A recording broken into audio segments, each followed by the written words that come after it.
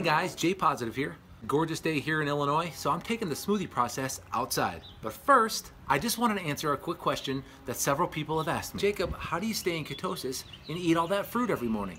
Well, it's easy. First, I don't have a smoothie every single day. Sometimes it's eggs and bacon. It's a variety of things. But whenever I make smoothies, I share them. But to answer your question, I've been in ketosis, living a ketogenic lifestyle for a long time. So that means my body is no longer processing sugar the same way that yours might. I'm not considered a sugar burner. My body is a fat burner. It's all about the natural sugars. Those are fresh fruits, frozen fruits, and there's no processed sugar. My body knows how to handle that.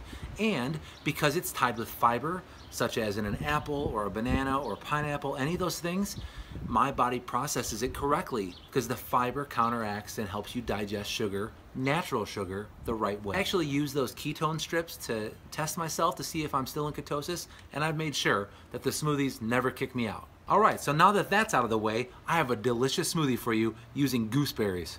Come check it out. All right guys, so here's today's ingredients. We have a quarter cup of fresh blueberries, a quarter cup of frozen pineapple, a half a banana. We've got a quarter cup of gooseberries.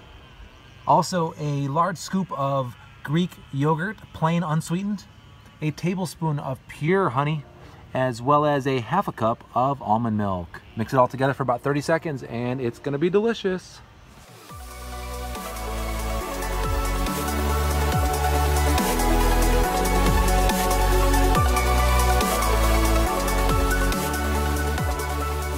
Another delicious smoothie.